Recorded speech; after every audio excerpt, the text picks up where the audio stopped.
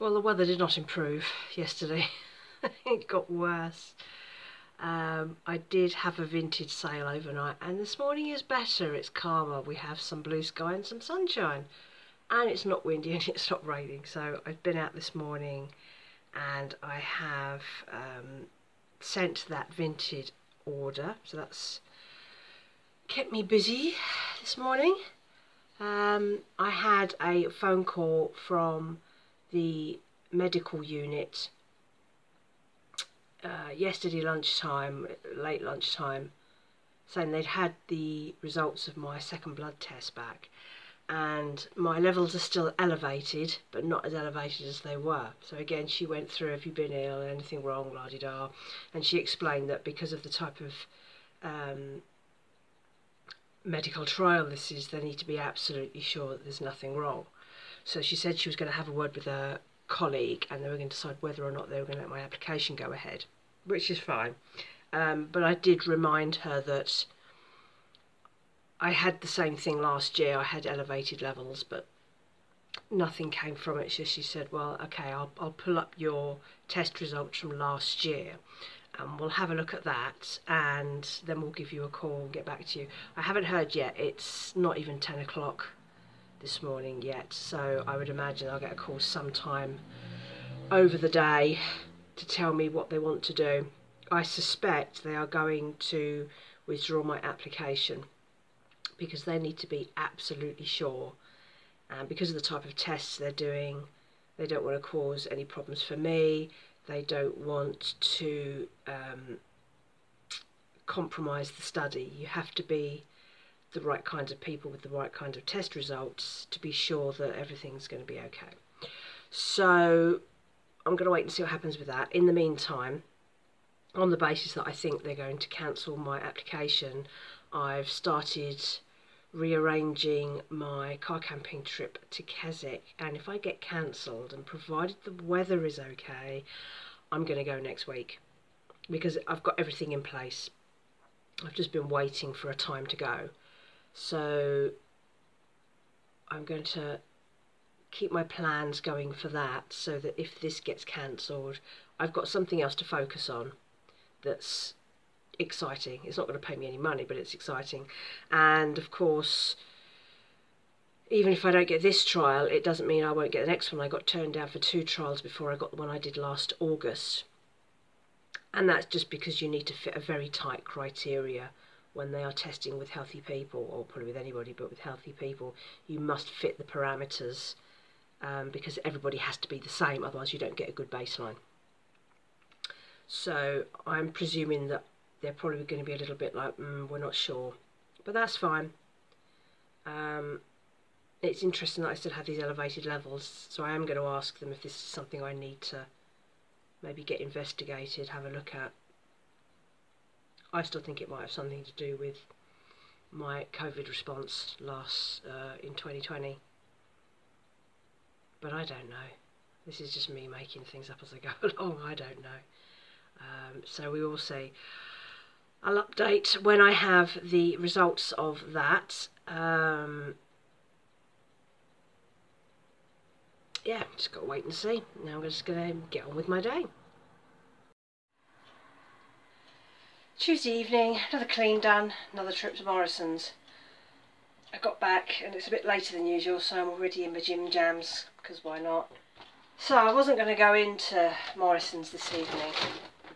Didn't really need anything, but if I get over the road and I can see that there's somebody still working in the office when I'm going to do the clean, I'll go into Morrison's, kill 20 minutes or so, and hope that they've gone by the time I get back. And I was running late today, so I was going into Morrison's about 6:30, and I went down there and you could see there was still somebody working in the office, and I thought, it's awkward because they're working in the office and you're trying to clean and you're clattering around and it's all a bit awkward. So so I went to Morrison's first, and with no expectation, to be honest with you, but there are a few things in there actually. Not too bad. So this isn't something I would normally buy, but about this time they put like sandwiches and stuff out. So this was $1.50 down to 23p. Cheese and onion sandwich. Now the only reason I've got this is because because I do the Wednesday clean and I don't get back here until about 2:30, it's too late to make dinner because I have tea between 4 and 5. So something like that will be a quick, easy. It's better than me grabbing a packet of crisps out of the cupboard. I'm afraid I did buy more bagels. These were even cheaper than last time. 48p, another one for the freezer. That was, hold on, that's 48p and that was 1.89. There were also some tea cakes. I haven't seen tea cakes in a long time. These were 1.35 down to 34p, and they're Warburton's ones. And again, they go in the freezer, and every so often I'll be like, oh, I'll have one of those. Massive pack of deli meat. This is pork and apple stuffing. These slices, I mean, this was £2.88 down to 72p. I'll probably get 3 or 4 days out of that. And I just cut it up into small strips, small pieces, and throw it into a stir fry or a pasta dish. Perfectly good lunch. More coleslaw. 1.45 down to 37p. Love the coleslaw. And the other thing I did get, the only actual vegetable thing I got, was ready chopped mushrooms. I never buy ready chopped vegetables, but every so often you'll get something really cheap on the counter. So this was £2 down to 50p, and that's a good sized amount of mushrooms. It doesn't have a weight on there. Oh, hang on. 500 grams. So that's more than a standard box, which I think is something like, is it 280 or 340? That's 500 grams for 50p. So that's like a punnet and a half of mushrooms. I can go through those easily. You have to use them quicker, of course, because they're already sliced, but we can do that. And that's the lot. No idea how much that cost, but it will go up there. Hang on, where is the receipt? That cost me £2.64 for that lot. I don't know what the saving is. I'll put it up the side where I normally do. And that's the end of Tuesday. No call from the medical unit yet. I'm surprised. I thought I would get a call today. It has to come tomorrow because Thursday I'm supposed to be going in for this next screening test. So they'll have to let me know tomorrow. Playing the waiting game. I don't know. The fact that they're taking this long makes me think that this isn't going to happen. But we will see what happens. They'll probably call when I'm driving to tomorrow morning's clean, or whilst I'm cleaning, and the signal there is really shocking. So maybe a while before I find out. Carry on. Speak to you soon. So finally I've had an update from the medical unit where I am hoping to do this medical trial. So I should have been going in tomorrow, today being Wednesday, to have this second set of screenings done, but it's more invasive than the first one. And they looked back through my test results, and I thought they were going to knock me off the list because my levels, my white blood cell count levels are a bit high, for no particular reason it would seem. And they've now decided to go ahead, so they were like, okay, so come in tomorrow as planned, tell me, you know, when not to eat, what I can do, what I can't do, what time to be in, and you've got someone with you to look after you for 24 hours. No. That's the one thing no one mentioned to me.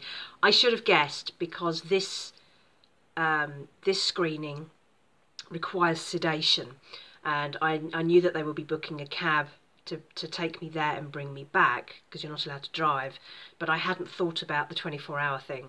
So they went away and came back to me after a little conflab, and what they're now doing is I'm going to come in the week after, so Thursday the week after, and it'll be at the same time, it'll be the same process, but I have to stay in overnight. Now, the only reason I'm not doing that tomorrow is because this week they haven't had any overnight staff, because they're not doing any medical studies at the moment, so there's no overnight staff in, so they only work nights when there are people staying in, and you can't have just people coming in for one person who forgot to tell them they lived alone. So I am now going in next Thursday as planned, but I can now drive because I'm going to go in, have it done, and then I will stay in overnight, and and then go home the next morning. It's just so they can keep an eye on you just in case you have any reaction to the sedation or anything like that, but it should be okay. Yeah, that should be fine. And then that means that provided I pass that, my my actual study will be now in early May. But we've just shifted the dates around. And again, this is the great thing about being self-employed and not having to work your way around other people, is that, or slightly work around but not catastrophically, is that you can do these things. You know, if I get to do this study, that's £3,500 in the bank for doing 8 days plus a few visits. You get paid for all your time, and I'm happy to do that. So that's where I am at the moment. So now not going in tomorrow, which means I can drink as much caffeine as I like now, and I can eat, and I don't have to worry for another week. And I just need to jiggle all my dates around in the calendar. But that should all be fine. So fingers crossed, I haven't been screened out yet. If I get this study, then although I will keep applying for studies later in the year as and when they come up, theoretically I don't need to do it another one again this year to have made enough money to pay all my bills, lets me put money into my savings and my pensions, and still leaves a bit over into the easy access just in case anything happens or whatever. But of course it does now mean that Keswick has now been moved on again another month. But this one pays, Keswick doesn't. Keswick can wait, you know, next month the weather should be even better. But of course it's not so much fun for you guys because you don't get to see me doing car camping. But it will happen, don't worry, it will happen. Provided I get this medical trial, it will now happen probably towards the end of May. And that's my update. Complicated, but it's fine. I had a feeling something like this might happen, and from what I've noticed from doing the trial that I did last year is you need to be relatively flexible if you can. I'm lucky that I can do that. I'm not tied to a 9-to-5 job. I don't have to get permission from anyone to do it. With the cleaning work, I'll just say to them, I'd already warned them that there is probably a chance, well, it would have been in a couple of weeks' time, that I was going to be away for a week. And it just means that I'm shifting it on an extra week, that's all. So they'll manage. If I'm not there, they don't have to pay me. Nobody's lost out. So we're not out of the woods yet. We are still in the running to make a pile of cash.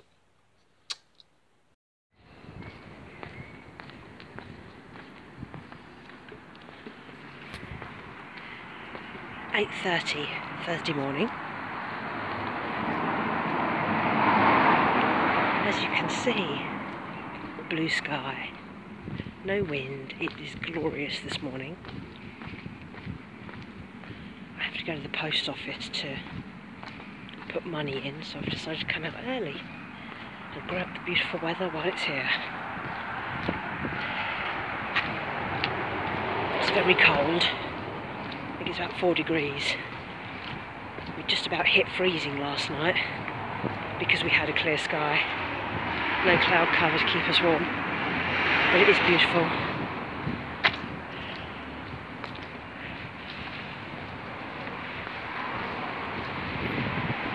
So I'm going to the post office, but I'm taking the long route so I can have a walk.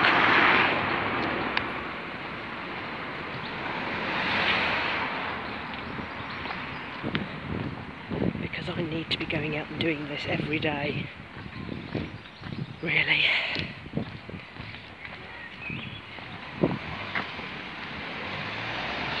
The rain often stops me,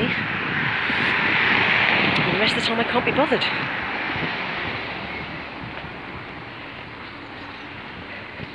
And it is going to rain later, so I'm making the most of this while I can. I've come out a bit early though, because all the kids are going to school, so it's a bit busy out here. But hey ho.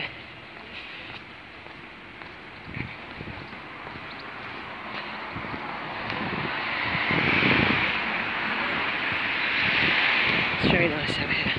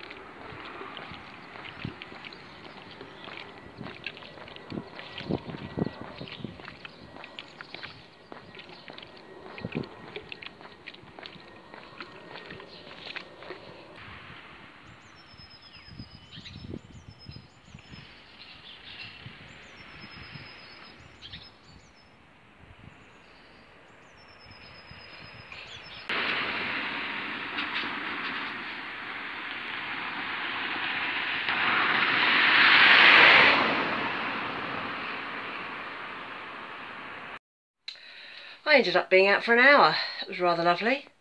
Don't think it's going to last. It was already looks like it's turning a bit overcast. So after the post office, I had a little window shop in Lidl's, which was disappointing and reminded me why I don't go to Lidl's. And then I went to Poundland because Shopmium are doing a discount. These for 50p. That's a 3-pack, so there's six little slice things in there.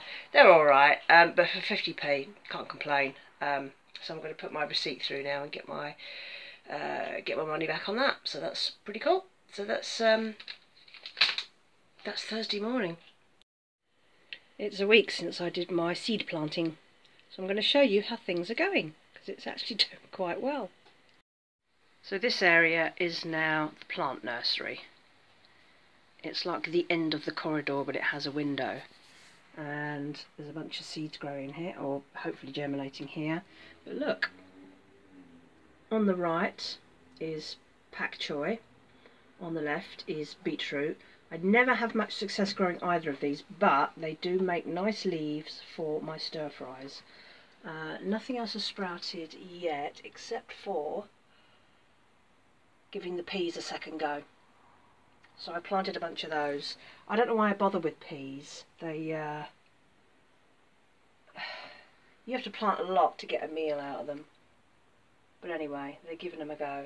I've got peppers, runner beans, broccoli, broad beans. I've forgotten what some of these are. I think that on the right is basil, and on the left there is sweet peas for me. Can't tell if that is something sprouting or just something in the earth. Anyway, so things are happening. Fun times. This phytat trap also hasn't flowered yet, but it's looking mighty fine. Lots of traps. Waiting for those flowers to come out and die off so that I can repot this. I'm going to order some peat, like just a small amount of peat, so I can repot it. Also, my cherry tomatoes are doing rather well. Going to have a load of plants there. Hopefully we'll do better this year. I don't have much success with these, but once they're big enough, I have a good sized receptacle to plant them in. So hopefully we will have a better year. My geranium is still doing very well. I love this thing. It's hard to see from here, but yeah, it's a beautiful thing. The other day the zip arrived for that grey hoodie that I am going to be resurrecting, but it turns out that I don't know how I ordered a zip that's too short, so I've put that one into my Etsy store and I've ordered the right one, so hopefully that'll turn up next week. So I was going to do a video about it, and I'd started recording the video because I recorded how I take the old zip out and all that sort of thing, and I can't find the footage. I don't know whether I didn't actually hit record or whether I accidentally deleted it. I've looked in the recycle bin, it's not there. I don't know where it's gone. I may have accidentally deleted it. So I am still going to do a video about how I do it, but it's going to be minus the footage of me actually taking the thing apart, because it's gone and the zip's already out. I can't put it back in and do it again. So I'm going to wait for the new zip to turn up, and then I will do a bit of a talk through based on what I thought I had recorded, and just talk about that, and then do how I put the new zip in. It's not going to be as interesting a video because half the footage is now missing. Really irritating. I've only done this a couple of times before. I do sometimes find it really easy to think I've hit record and I haven't, and find that I'm just talking to myself sometimes. And sometimes you can just re-record it, but not when it's like, sometimes it happens when I'm cooking something, or like when I'm doing a repair job and you can't go back and undo what you've just done. Anyway, so when that turns up, I will do that as a separate video, I think, depending on how much there is there. But for now, I think that is going to be everything for this update. It's been a really quiet week, apart from all the medical trial updates, which is why I did that last bit about all the plants and things, because that's really the only other exciting thing that's happened this week is, look, things are sprouting, which is exciting. So that's the end of that, and next update will come when it comes. So have a good week, have a good weekend, because I'm recording this on Friday, and speak to you soon. See you later.